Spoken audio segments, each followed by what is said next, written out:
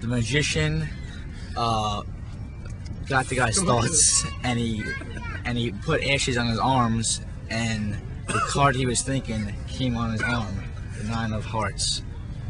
It's pretty amazing. The ashes on arm has always been one of the best tricks that a magician can do to an audience.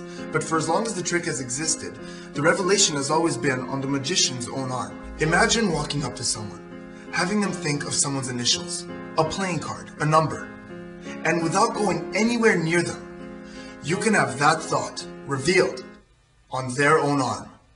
That is disintegration. Gently rub all around, rub everywhere, everywhere. Just like this. 7 of diamonds, watch this. Was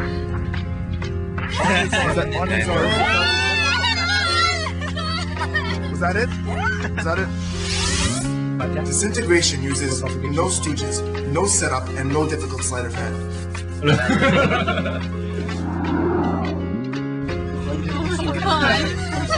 That's nuts. We taught this trick to one of the top street performers in Montreal, and within 3 minutes, here's what happened. Were you thinking of the 3 of diamonds? Yeah, that's exactly it. Nice and easy, folks. Give it a try.